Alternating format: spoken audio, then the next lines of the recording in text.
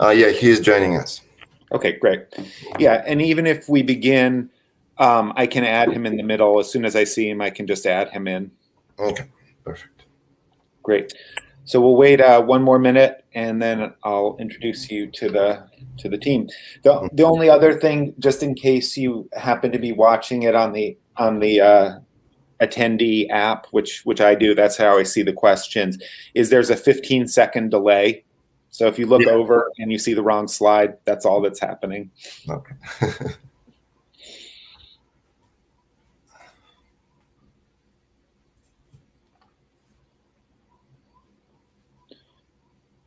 So do you pronounce your last name Obukhov? Obukhov.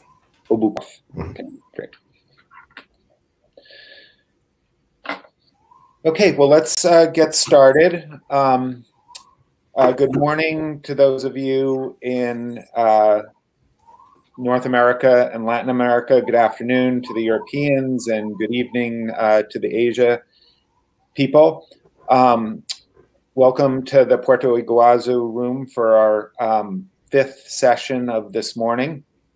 I'm going to hand it over to Timur Obukhov and Luis Bermudez. Let me add Luis right now. I see him. We're going to be. And good evening to the Asia people. Yeah. Welcome to the Puerto Iguazu room for our 5th session. Whoever has the session on, please mute.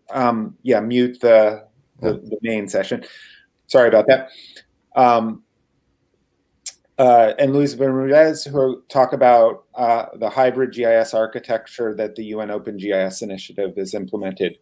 Take it away, fellas, and we'll wrap up in about 20 minutes and take questions. Thank you, Michael. So my name is Timur Obukhov. I'm going to present our pilot project that we did together with GeoSolutions in the United Nations and also with Korean Research Institute for Human Settlements. So a couple of words about the UN. United Nations system is very large. As you see, there are not only UN Secretariat, but also various agencies, funds, and programs. And all these funds and programs are focusing on various requirements, various needs. So, for example, OHCHR is focusing on human rights. UNEP, United Nations Environmental Program, is focusing on environment. WFP is focusing on food security. FAO is focusing on agriculture. United Nations Secretariat, that's where I work, is focusing on peace and security. That's one of the responsibilities. We all focus on different issues and needs, but we need access to the same technology and open source technology that's available at the moment. So access to these platforms can basically provide systems, provide knowledge, provide mobile GIS applications, various data collection tools, access to data, to open satellite imagery, to baseline data, and so forth. So as you see, it's even though that we're focusing on different issues in the United Nations system, but we need the same thing. We need capacity, we need software, we need data. UN Open GIS Initiative, that's the initiative that was established in 2016. So provided this opportunity to address geospatial information requirements to the wider UN community. And also to extend those systems, extend those applications, tools, and software to the academia, to developing countries, and so forth. So I can give you a couple of examples. For example, in South Sudan and Juba, United Nations Mission in South Sudan is also providing open QGIS training to the Juba University. So it's basically we assisting local and host countries in developing GIS infrastructure and GIS systems. And also different NGOs and humanitarian communities can also benefit from the development of the systems because we are going to share, we're sharing also with them the software and the systems that we develop. So the requirements of the United Nations for hybrid GIS architecture were basic requirements of the UN for GIS. where UN enables situational awareness platforms. These are the platforms that assist the decision-making processes. It provides the geospatial visualization for improved situational awareness, because you can imagine that the situation in the UN and situation in the world and the places where we work is quite various. So we need to collect data, we need to process data, we need to integrate different silos, different systems into one platform that would support decision-making processes and situational awareness. Also, GIS supports the fulfillment of core mandates, whether it's ceasefire monitoring, or monitoring of armed groups, or protection of civilians and electoral assistance in certain missions.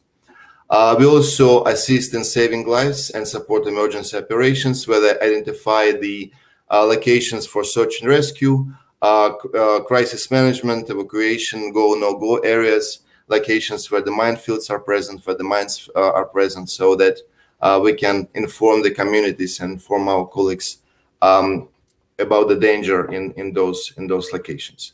Also, GIS for the UN enables the cost-effective operations. So by using GIS, by using satellite imagery and image intelligence and various GIS techniques and various GIS solutions, we minimize our ground visits at the planning and operational stages, and also it will provide us a better understanding of operational environment and some specific projects such as groundwater exploration, where GIS plays an important role. The situation that we had in the UN. So first of all, UN is started developing GIS infrastructure in early 2000. So we are running GIS for almost 2 decades, and we started running GIS infrastructure based on the software and based on the solutions that were available at the time.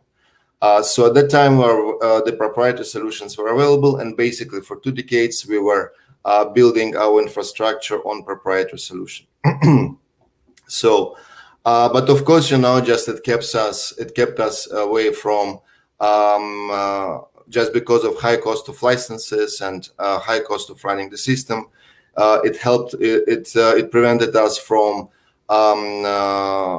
provided limited options for scalability, for mainstreaming, and also different transfer of capacity and technology to the host nations. For example, before New York, I used to work in East Timor, and when we had to we had to transfer our GIS infrastructure to the host country. We had to also transfer the proprietary software, and quite often the host nations just simply don't have capacity and don't have funds to run the system, because it's quite expensive.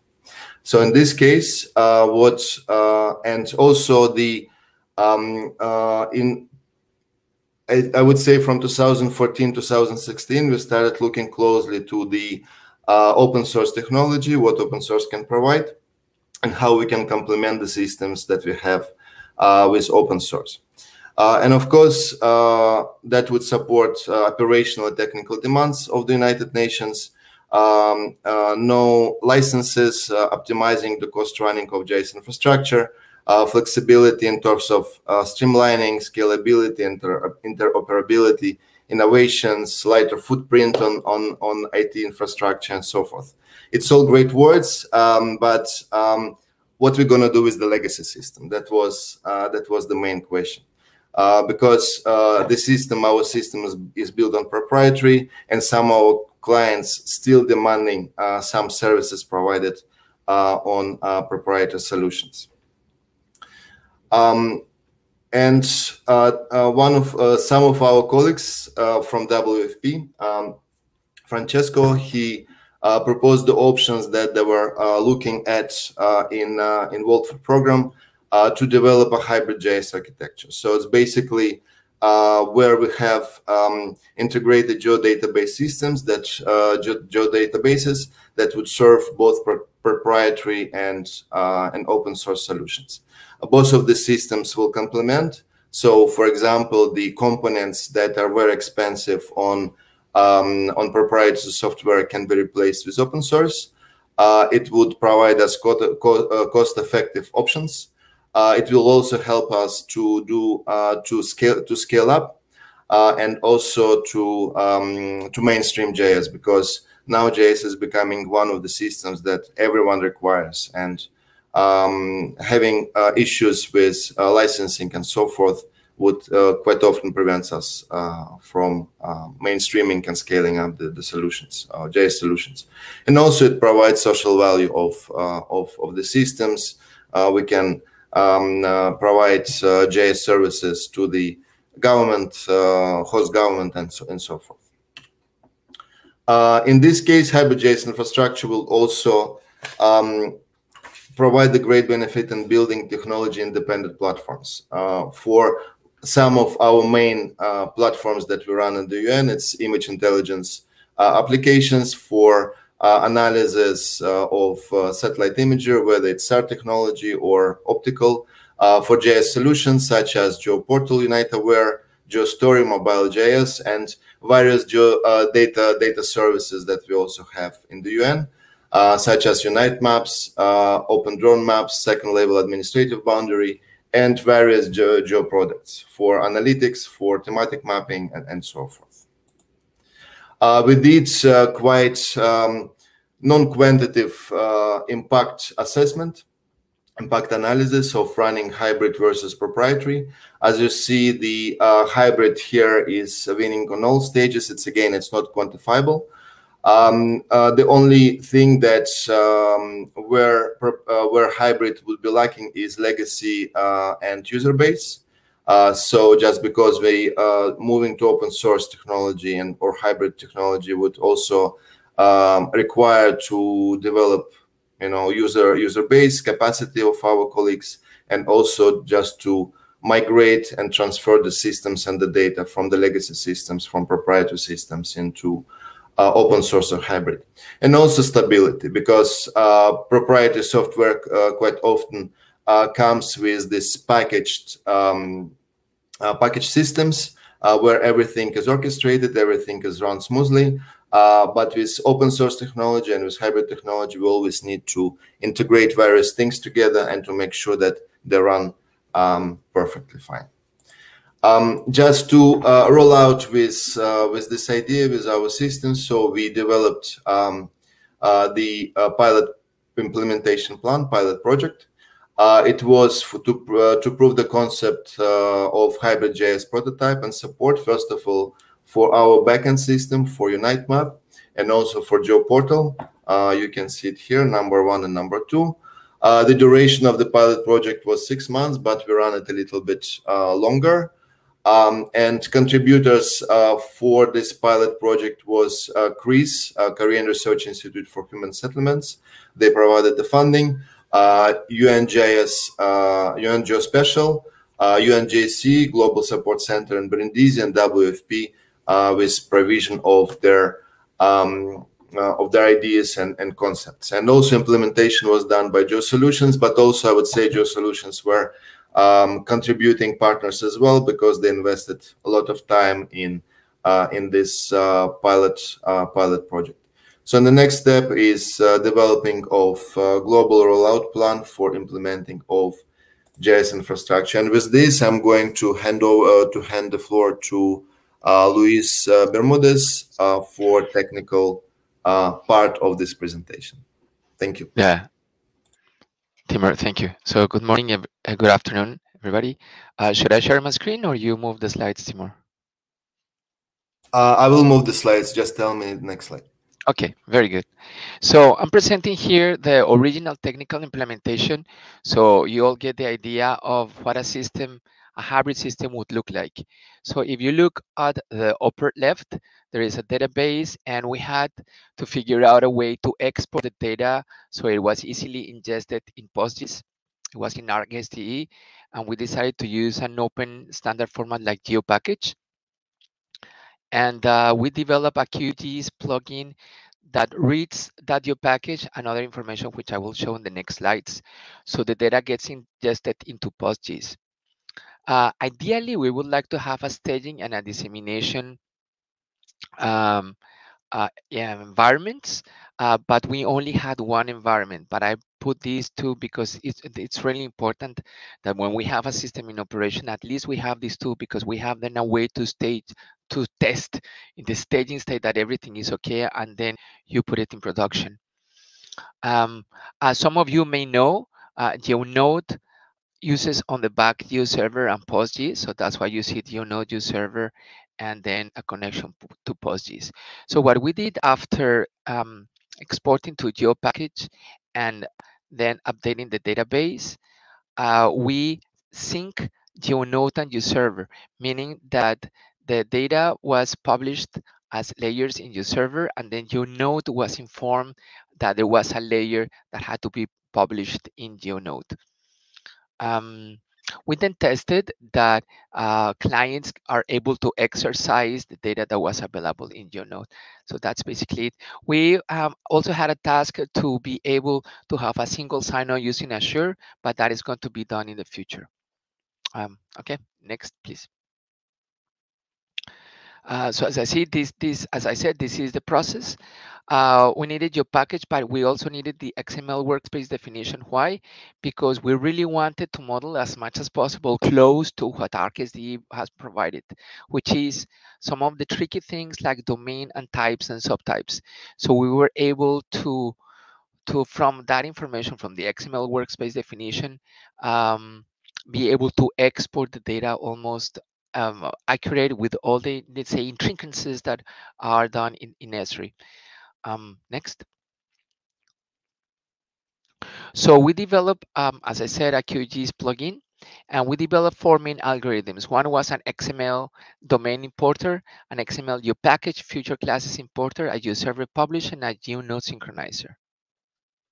I'm going to explain a little bit those.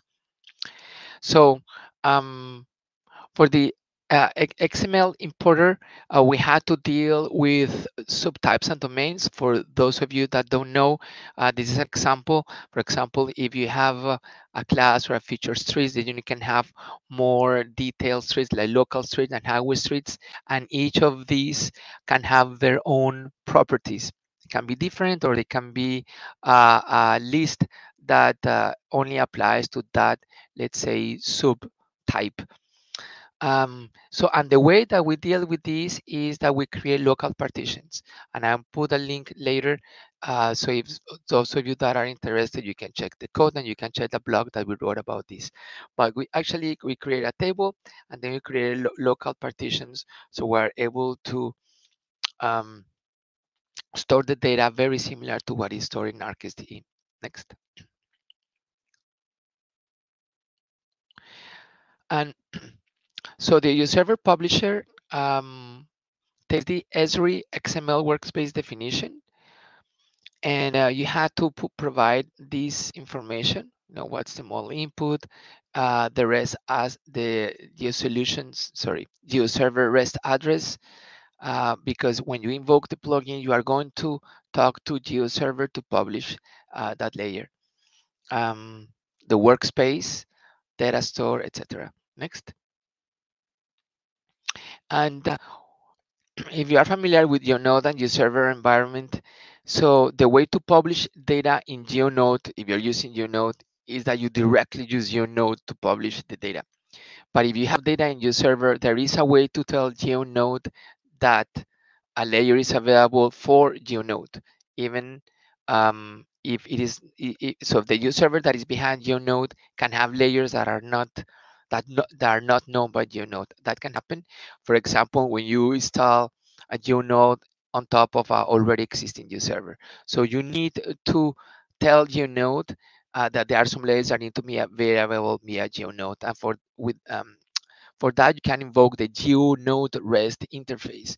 So we develop also this plugin that provides the information about, GeoNode, what is the REST endpoint, the authentication, admin, and the data store and workspace that you want to publish from GeoServer.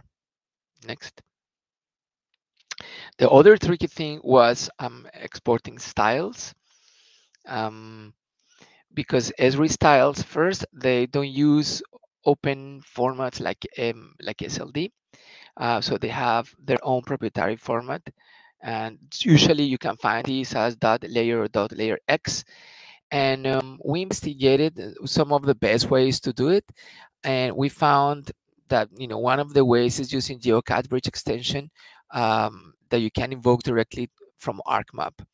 With that, we were able to export in SLD and then make it available in the server. Next. I'm providing here the link to the QGIS code.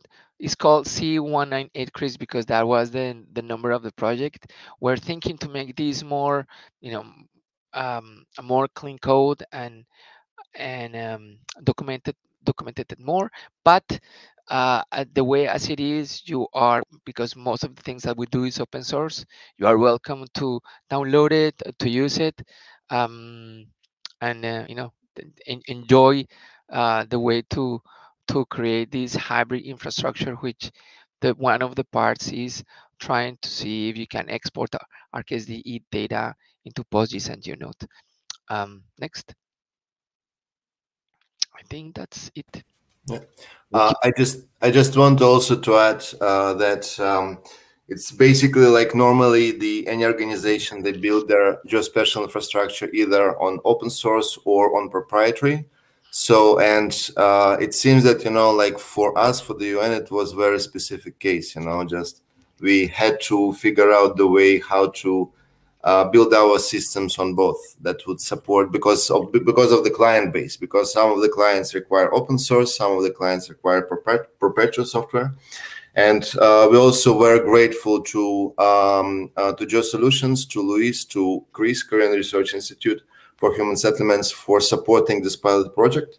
It was very successful, and we are looking forward into moving to our next stage, which is deploying it on the production environment. Thank you, Timur and Luis. That was great. Appreciated it. Very interesting initiative. Great to see open source used in this milieu. It's obviously got some clear advantages over commercial software and challenges with standards and cost. We have about 3 or 4 minutes for questions, and I've got a couple of questions in the room that I'll toss over to you. The first question is, are you working with all UN agencies? I'm working sometimes with the UNHCR, and almost all of their GIS solutions are based on Esri.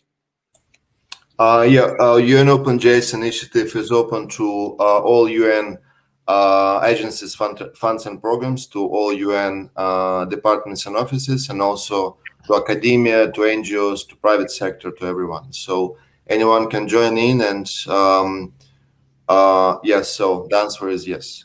It's most likely, like UNHCR will need to reach out to us, and we'll see what we also can provide to them and how we can work together. So it's more of each group in the UN would want to opt in. It's not like using this stack is mandated across. Yeah, no, it's not mandated. It's voluntarily. If, for example, if UNHCR would like to move to open source, we'll definitely assist them in this. Awesome. The second question is, can you speak to participation either by UN or member countries in open source projects and community? Thinking of long-term sustainability here. So it's a good follow-up question to the previous one, it seems. Sorry, could you please repeat the question? Sure. Can you speak to participation either by UN or member countries in open source projects and community? Thinking of long-term sustainability. So if I understand the question, is the UN actively participating in some of the projects, QGIS or GeoServer or whatever the case may be? Yes, we do participate in UN Open GIS. Through UN Open GIS, we participate in various consortiums, like, for example, OSGeo, and also participating in various processes, and also with GeoSolutions, who is developing GeoNode GeoServer. So I think that's our participation in this. Yeah. Great. And one last question seems aimed at Luis, perhaps. You seem to be using QGIS a lot. Have you considered using QGIS Server? So we are the main developers of GeoServer, and we know that it's very robust, so we didn't explore other options. Great. Well, thank you guys again. You can see both Timur and Luis have their emails in here. If you have any follow-up or want their slides or anything, please feel free to hit them up. And thanks again for a great session. I'm going to take about 5 minutes to set up our next and last speaker of this morning.